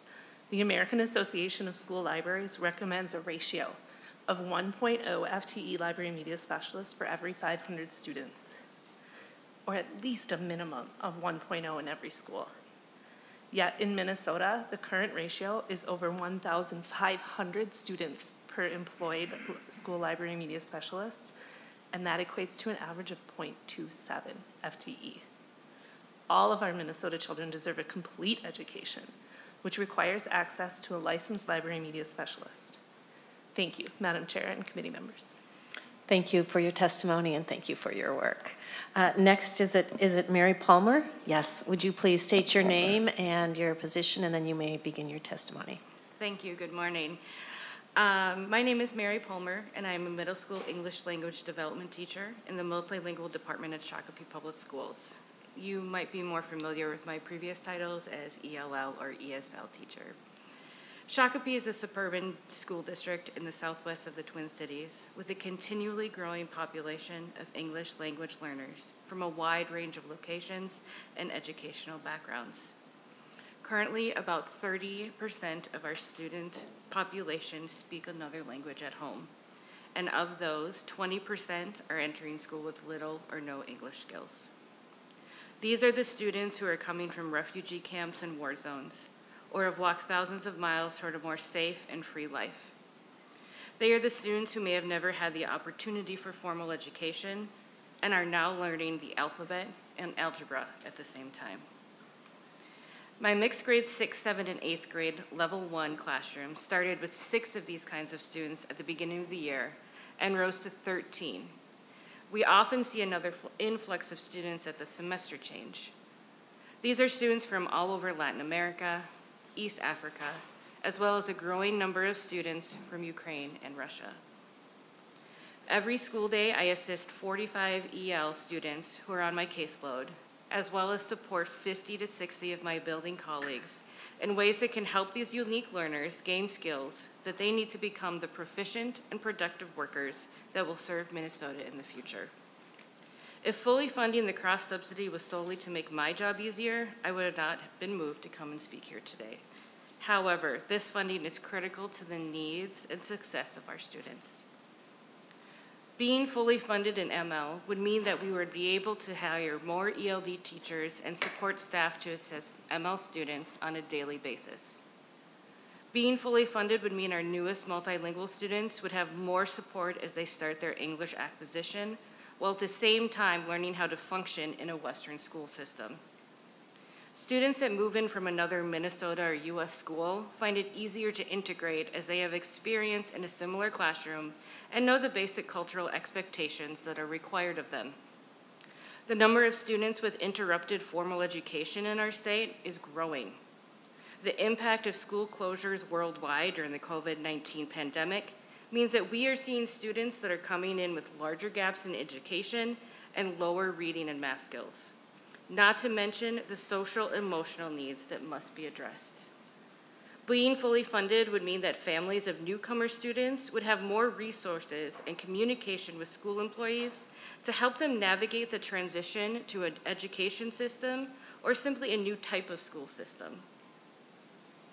Being fully funded would mean that our higher level ML students would receive more focused attention during the school day to help them move past the English academic plateau that they find themselves on and become fully exited from the ML program. It would mean that my colleagues would have a larger pool of resources available to them to differentiate and plan lessons to help unique learners succeed. My school district currently has a $1.5 million ML cross-subsidy deficit, as do many school districts across the state. Being fully funded would not only mean more services for ML students, but it would also relieve the pressure on schools' general fund budgets and allow for additional programming that would benefit not only our ML students, but all students in Minnesota. Thank you. Thank you all so much for coming in. And members, we're going to be hearing more about each one of these areas. So if you wouldn't mind saving your questions, we do have a couple more presenters that are going to be here, but we thank you very much for coming in here today and sharing all the good work that you do. Thank you. Thank you. You bet.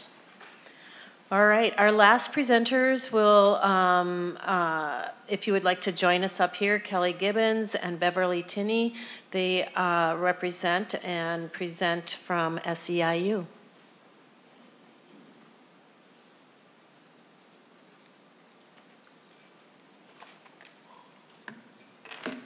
If you would please state your name and you may begin your testimony. Good morning, Madam Chair and members of the committee. I have to pull up my testimony here. I wasn't expecting to get them up yet. Just 2 seconds. I also wanted to say today that I echo what everybody else has said today.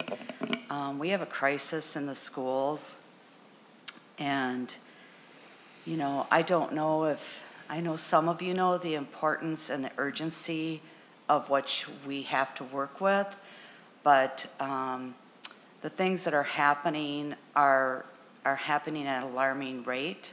There was issues before the pandemic, but the pandemic has created even more problems, with the mental health, the staff shortages, the workloads. So again, my name is Kelly Gibbons.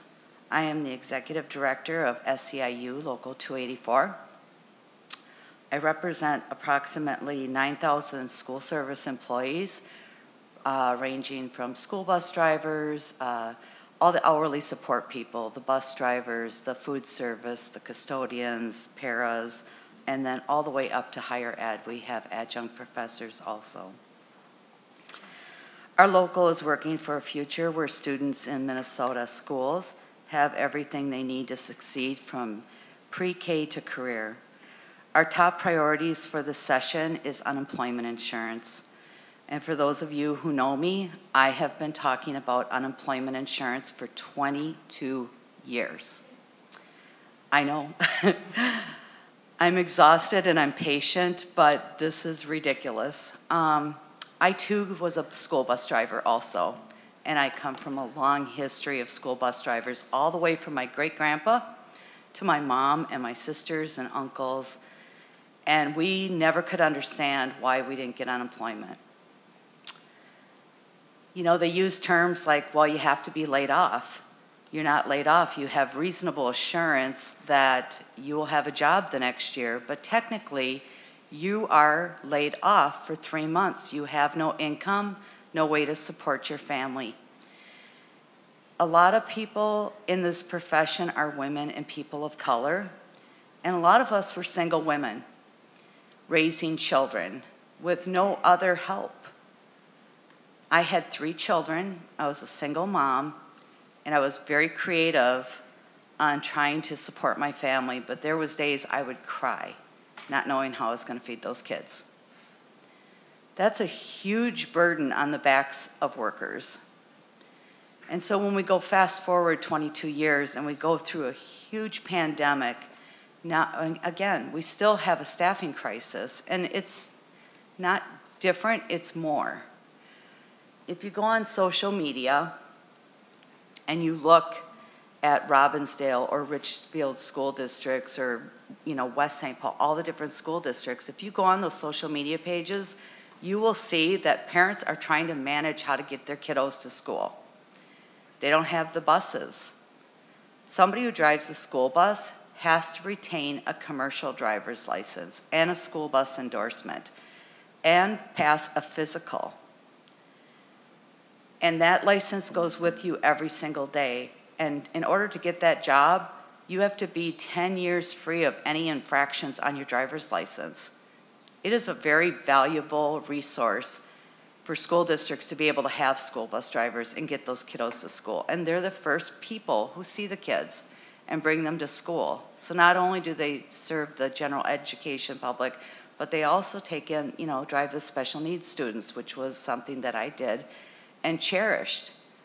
But I left the school district myself in search of full-time work.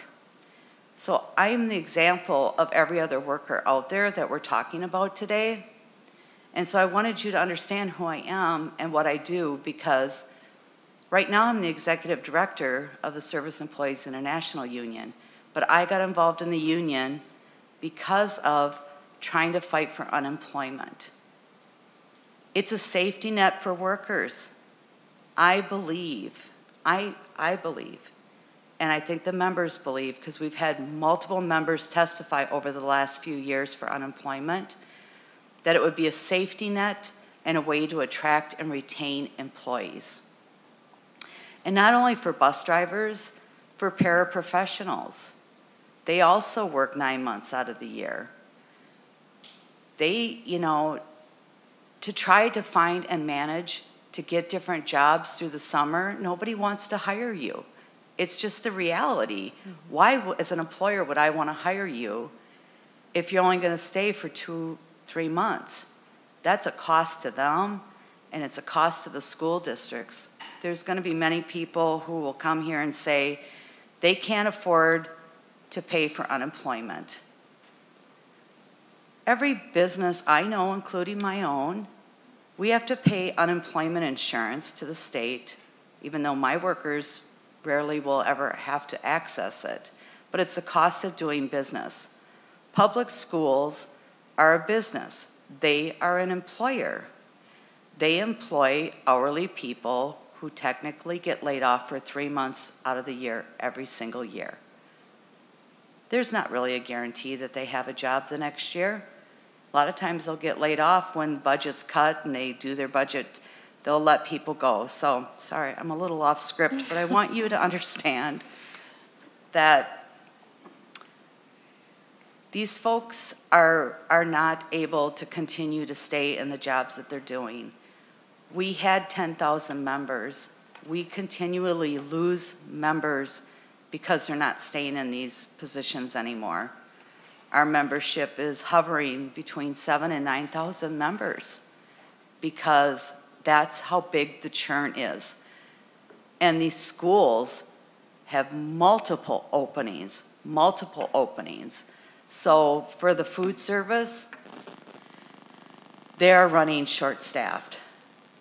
These jobs are not the same jobs that they used to be back in the day when a mom came to work for just a little pocket change in their pockets.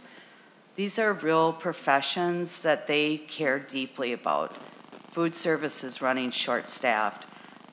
They are so stressed out. It's extremely hard work. I don't know, I know some of you are teachers, but if you've never worked in a kitchen, which I have, it is extremely hard work and it's fast-paced work and you don't have much time to get those students in and out, in and out, in and out. Ms. Gibbons, could I make it just have you faster? take a break for a Yes, minute and yes. let Ms. Tinney speak? We have about 5 minutes absolutely. left. Thank you. Sorry. Thank you, Madam Kunish. And members, my name is Beverly Tinney, and I retired a year ago from the Mounds View School District after 17 years as a paraeducator in a federal level 3 ASD program. Right now I'm working with SEIU, Local 284, because I really believe in what we do, and I work as a member engagement coordinator.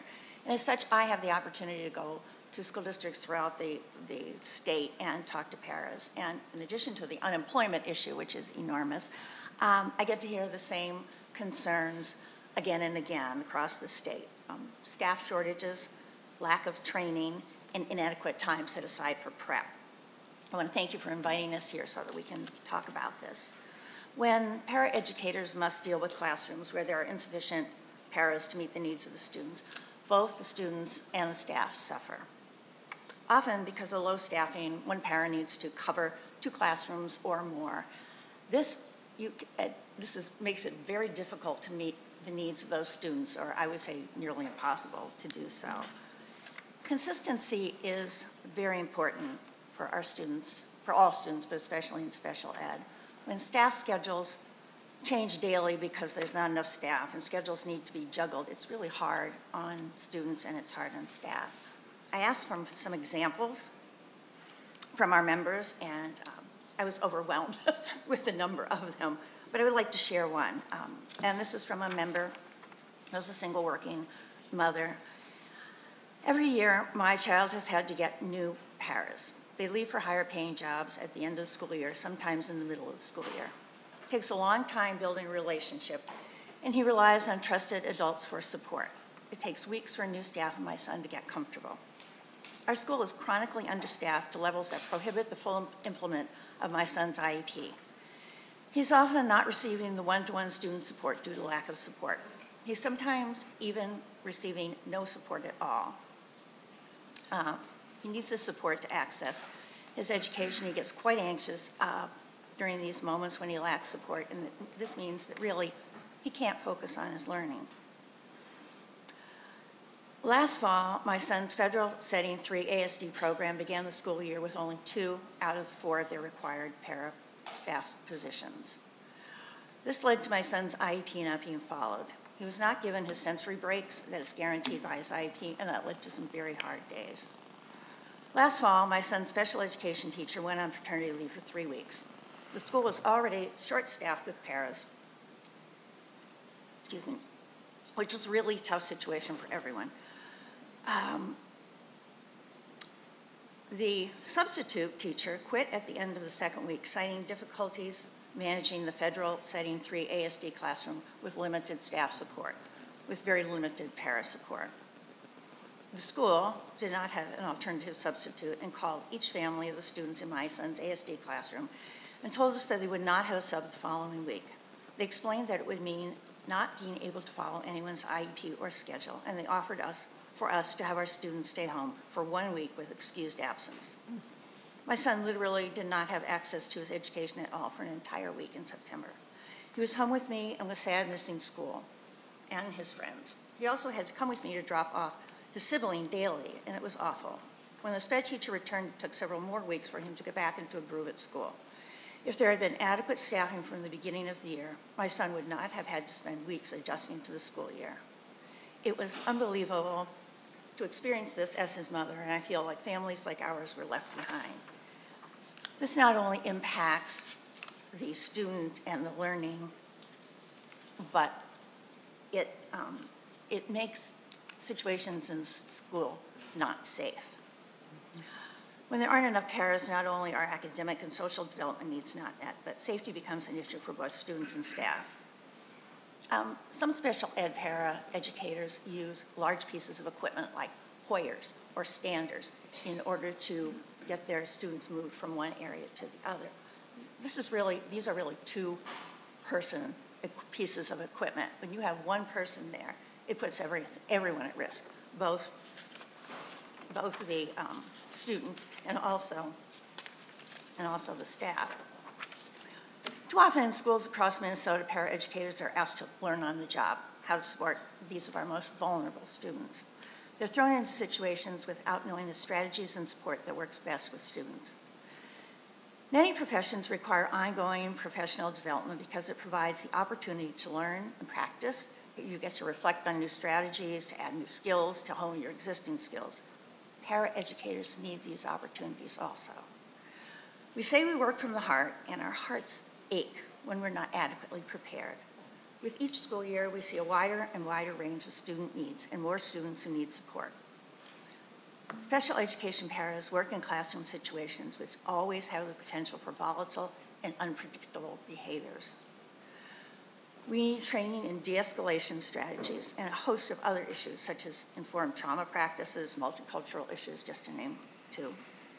For years, SEIU and Education Minnesota have been fighting for 20 years of paid training for paras. 20 hours of paid training would make an enormous difference in the work lives of paras and also in the lives of our students. Ms. Tinney, I think we have to wrap it up. I'm afraid we've run out of time. I have to use my time management much better. But I want to thank both of you again for coming in and sharing with us those the struggles, the things that our paras and our hourly workers are struggling with. And I'm sure we will hear from you again this session. So thank you very much. Thank you. Yes. Thank you for your time. Members, we will be done here in just a minute, but tomorrow we have a full schedule of students from around the state who are going to be joining us in person as well as Zoom. We will begin at 8:30 sharp. So I would like you to be in your seats prior to 8:30. I will hit the gavel at 8:30, and we'll be hearing from kids all across the state. And I'm very excited. Thank you for those of you that have invited students. And with that, we are adjourned.